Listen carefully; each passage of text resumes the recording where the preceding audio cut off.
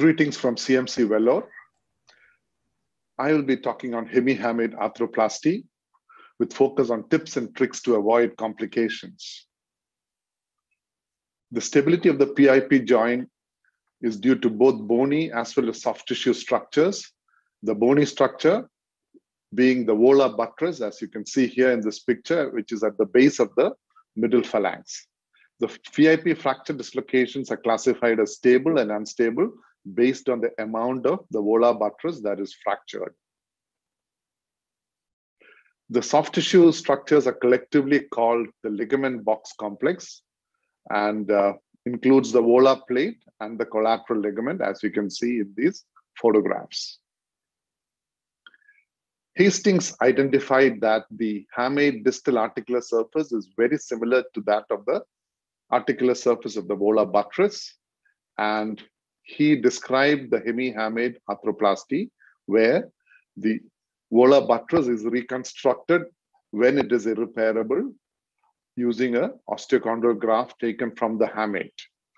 And this has radically changed the management of PIP fracture dislocations. Here's a patient who had a PIP fracture dislocation. When we opened the joint, this is what we see. And the only way to reconstruct this is a hamate graft. One thing is, never forget the lateral X-ray of the digits for assessing the fracture. The key points in surgery is skin incision is a Brunner incision and the pulley flap is elevated to expose the joint. Once the joint is exposed by shotgunning, you can see this picture, and then you have to prepare the graft site and take the measurements. The graft is harvested carefully without breakage and attached to the recipient side with screws. It's a technically demanding procedure, and a number of pitfalls are quite common, like a small graft being harvested. This can be avoided by taking accurate measurements. Graft, while harvesting, can break, so remember to pre-drill with a 0.8 mm KY before the osteotomy and ensure that sharp, fine osteotomes are used. The other important thing is the angle of insert of the graft, which must reconstruct the curvature of the articular surface. Here you can see two different lateral views. In the first one, the articular curvature has been reconstructed correctly so that the joint is relocated.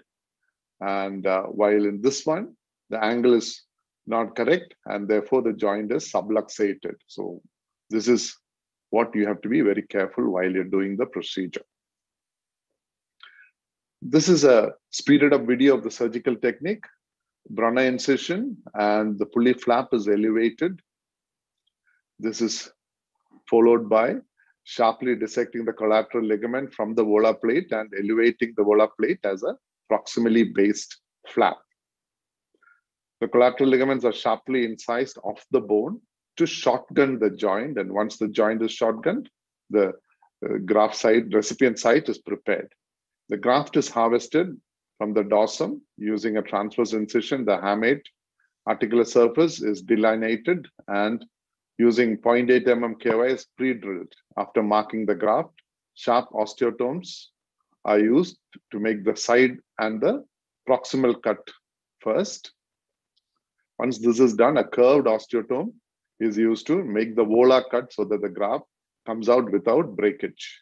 On the table, KYs drills are 2 KYs are used to drill the graft so that the graft can be easily transported to the recipient site and temporarily fixed there. Then the 2 screws are used to fix the graft rigidly. This is the procedure. Complications which we've seen during this procedure is a PIP flexion deformity, which is quite common and can easily be corrected by serial splinting. Unusual complications are graft resorptions, which may be avoided by rigid fixation and also allowing time for union before any heavy lifting is allowed. PIP ankylosis happens when the cartilage is damaged during the procedure or because of the injury, and all care must be taken to protect this cartilage. We've seen swan neck deformities in chronic injuries, and as you can see in this patient, this developed about 6 months after the original procedure. And when we took an X-ray, we found that the graft had resorbed slightly, as well as on exploration, we found that the volar plate appeared unattached. So we have described some modifications to improve the stability, and this has been published as the augmented hamate replacement arthroplasty. What we do is we use a transosseous suture to reattach the volar plate to the hamate graft and then repair the collateral ligament to the volar plate to complete the reconstruction of the ligament box complex, also in addition to the reconstruction of the volar buttress. This is our modification, and we use this transosseous drill hole through which a hypodermic needle is passed, and then ethibond suture is threaded through this to reattach the volar plate to the hamate graft, as you can see in this video. Once the volar plate is reattached, we repair the collateral ligaments on either side to this volar plate, thus ensuring the reconstruction of the ligament box complex. Then the pulley flap is tunneled under the tendon and repaired to cover any protruding screws. Here's a 10-week-old injury in a 17-year-old male. Pre and post-op pictures shows the good reconstitution of the joint, and this is the 5-year follow-up showing excellent function. And this is the video at the end of 5 years. And I'm happy to say that this patient managed to join the army, who has very exacting technical demands for all its soldiers.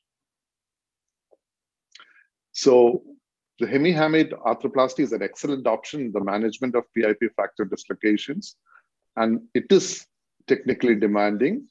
The complications which you have seen have been already described, and our modifications does help to improve stability by reconstructing the ligament box complex in addition to the volar buttress. Thank you for the patient listening.